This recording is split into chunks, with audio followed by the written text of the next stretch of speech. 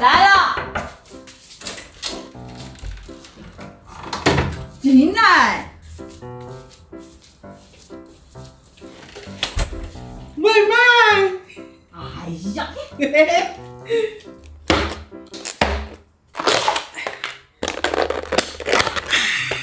，Hello， 大家好，我是超小厨。今天晚上翻来覆去睡不着哈，所以说点了2份兔头，一份五香，一份麻辣。因为今天晚上睡不着，给大家聊聊天，先给大家看几段评论。这是这段时间出来，很多朋友好奇的、有疑问的，然后没得事实根据而来发表评论的。因为今天没更新视频，所以说今天上午我发了一条微头条，本想是给大家请个假，分享下我的生活状态，但是就有那么2位朋友在下面恶意评论，他的状态显示并非我的粉丝，所以我相信你并不了解我超小厨，所以说我就拉黑了这2个人，在这里说声抱歉哈。接下来就回答大家一直以来都比较感兴趣的几个问题。首先第一个评论最多的就是超小厨买房了，重庆一套，成都一套，或者重庆2套。在这里我很负责任的告诉大家，重庆、成都我连一皮砖、一张瓦都没得，更不要谈房了哈。我们去重庆都是租的民宿，160到200多块钱天。这种民宿很方便，一家人可以住在一起，而且还可以烧饭，物美价廉。然后在成都，我们也是住的小宾馆，168块钱一天。然后今天老板看我们住了那么长时间，免费为我们升级了一间199带窗户的，因为我觉得2个人就只是晚上歇个脚的地方。我们对住要求都不高。我看有一些评论，超小厨飘了，超小厨现在不得了了，超小厨现在领着媳妇儿到处跑了，吃香的啊，喝辣的啊，一天好安逸啊。其实并非如此。那么如果是经常观看我视频的老朋友就应该知道，因为前几个月父亲做了一个小手术哈，在重庆，所以说我们才会在重庆频繁的出现，导致那段时间视频要么就是处于停更的状态，要么就是不按时发视频哈。还有那段时间很多朋友都看出我的心情状态都不是太好，因为很多朋友都说我在重庆那段时间哇瘦了好多，一下子就减肥了。因为那段时间非常的担心，吃饭也不那么香了，睡觉也睡得不是那么好了。但是从重庆回来了过后，啪啪啪，身上肉又长回来了，没办法，就是生了一张好吃的嘴。其实我们那次来成都也是想给父亲就是减2副中药回去，就是说调疗身体，因为年纪大了嘛，恢复肯定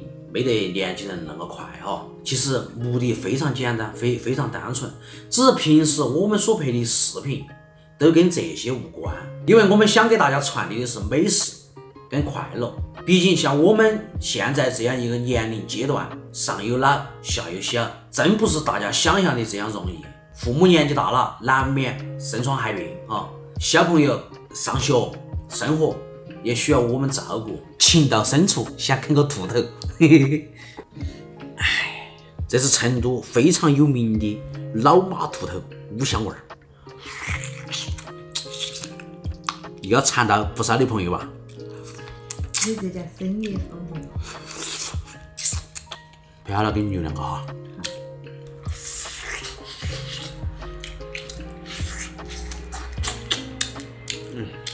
其实说到这里，我要感谢这个互联网时代，感谢平台，感谢镜头前的你们，是你们成就了我。所以现在回头想想，曾经自己不懈的坚持是对的，曾经自己所吃的一切的苦都是值得的。说到这里，我不得不深深的感谢一个人，那就是小杨，我媳妇儿。不论是孝敬父母还是操持家务，其实并不是大家在我视频当中看到的这样。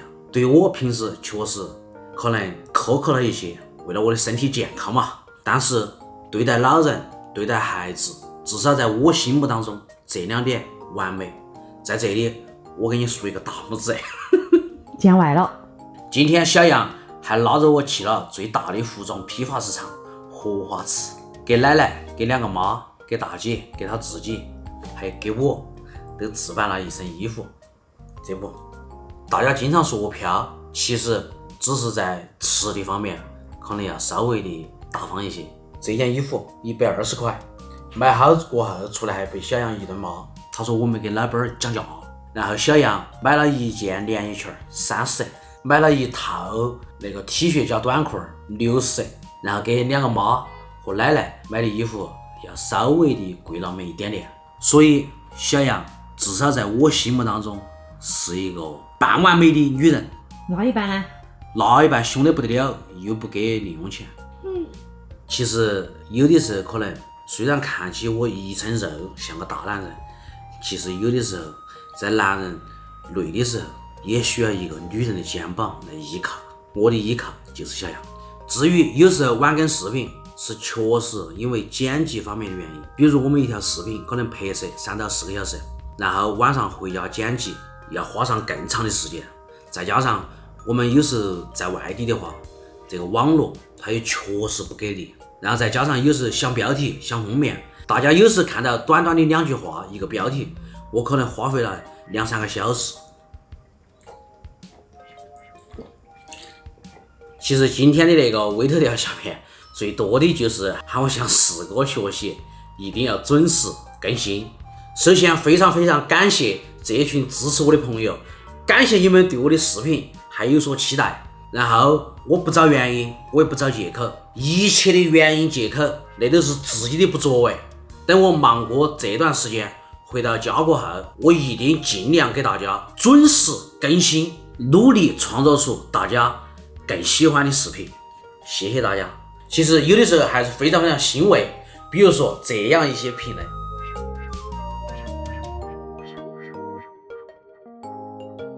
这些评论我都是一个字一句话，连一个标点符号我都没错过，从头读到尾。感谢这一群一直以来支持超小厨跟小杨的朋友，感谢你们。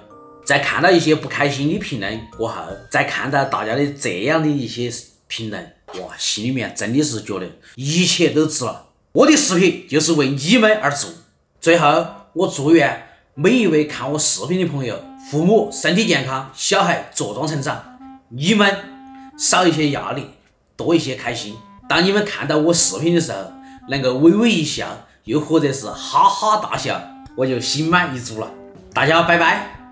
我再啃2个兔头，今天晚上说出了心里面想说的话，今晚一定能睡个好觉了。莫吃了，睡觉了。啃完这个立马睡觉。不得不说，成都的美食真够味儿。